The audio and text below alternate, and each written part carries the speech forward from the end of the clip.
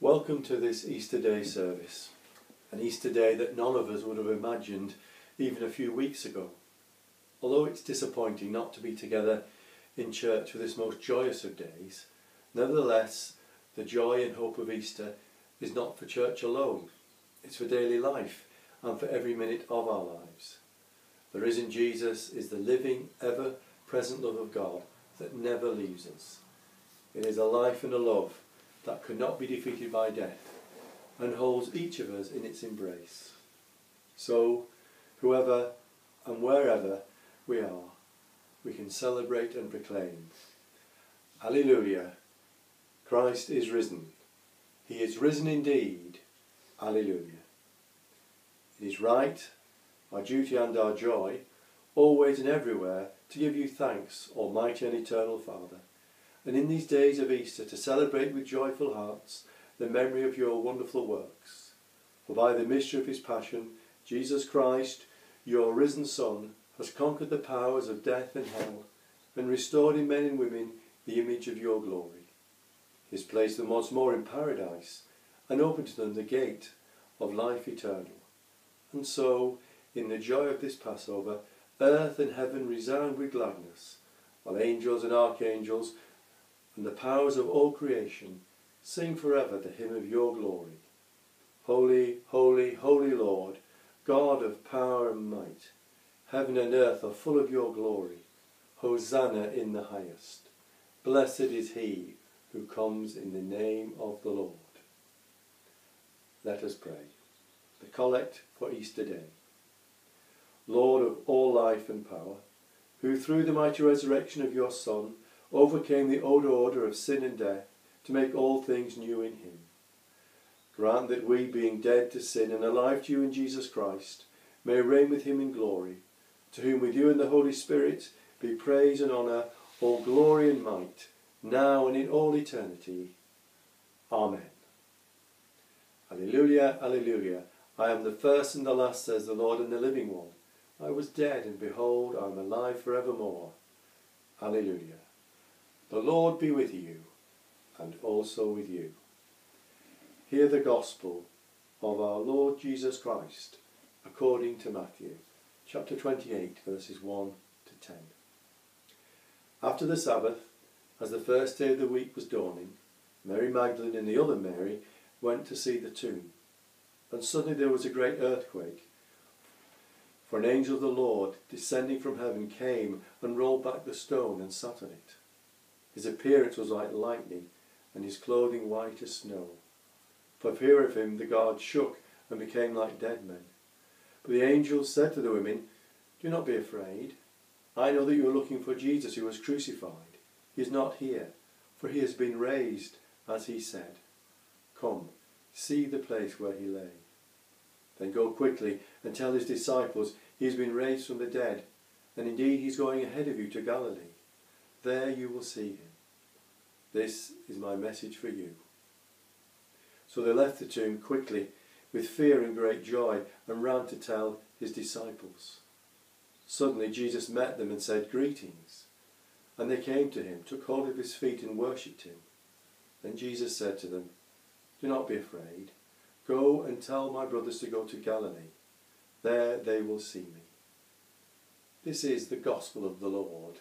Praise to you, O Christ.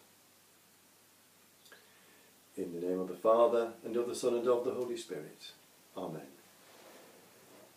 I know, as I said in my welcome, that it is disappointing not to be together on this day of all days, the highlight of our year. Not meeting together in what would have been our beautifully decorated churches is a sacrifice. One of the many sacrifices that we are called to make at this time, not only as members of the church, but also as members of society, for the health and well-being of one another. So hard as it is, this sacrifice is an expression of love. At the heart of this sacrifice is not being able to meet together in person. This is a sacrifice that Christians and non-Christians alike are having to make.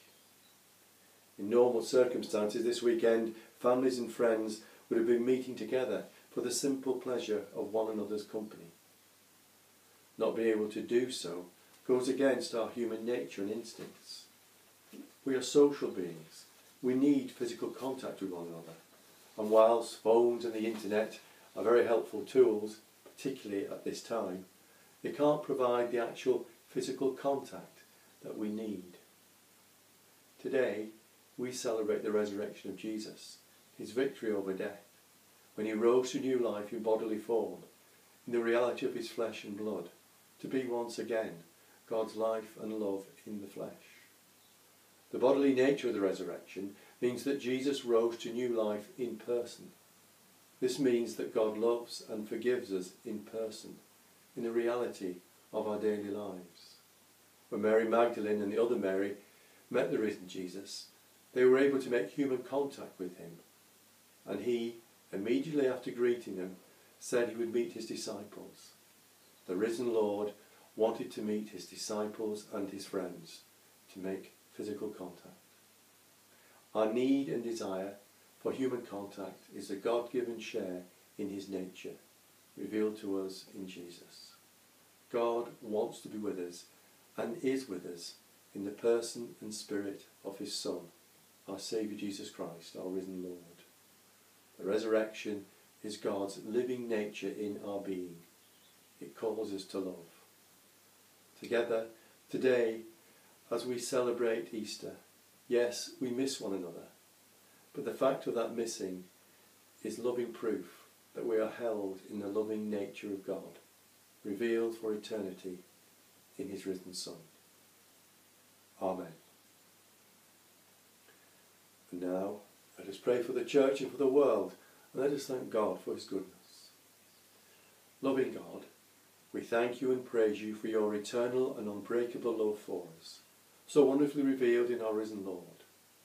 We thank you that united in the Holy Spirit, we are held in the unity of your love, even though we are separated by the challenges of the pandemic.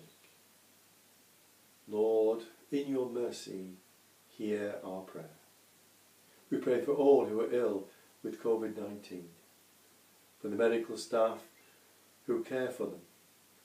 We thank you for the health professionals and scientists throughout the world, and for all who are working to protect us from this virus. Lord, in your mercy, hear our prayer. We pray for all those who are anxious for their loved ones. We pray for those who live alone, for those struggling with isolation, for those living in difficult or dangerous circumstances. Lord, in your mercy, hear our prayer. We pray for the poor of your world, for refugees, for those living in refugee camps. And we pray for developing countries and places of war, for all those who are especially vulnerable to the virus. Lord, in your mercy, hear our prayer. We give you thanks for the kindness of neighbours and strangers at this time. Help us to remember that there is kindness and goodwill all around us. Lord, in your mercy, hear our prayer. We pray for those who are ill or troubled in any way, remembering those in difficulties that are not connected to the coronavirus. Lord, in your mercy, hear our prayer. We pray for those who have died, trusting to the promise made by your Son to prepare for them a place in his Father's house, your eternal love. May they rest in peace and rise in glory. Lord, in your mercy, hear our prayer. And we gather together our prayers with all your saints and ask you, merciful Father, accept these prayers for the sake of your Son, our Saviour Jesus Christ. Amen. Before the blessing, I wish you a happy and blessed Easter. This situation won't last forever, and in the grace of God and in human kindness, we'll get through it. Take care, and please get in contact if you need anything. And the blessing. The God of peace, who brought again from the dead our Lord Jesus Christ, that great shepherd of the sheep, through the blood of the eternal covenant, make you perfect in every good work to do his will, working in you that which is well-pleasing in his sight, And the blessing of God Almighty, the Father, the Son and the Holy Spirit be among you and remain with you always.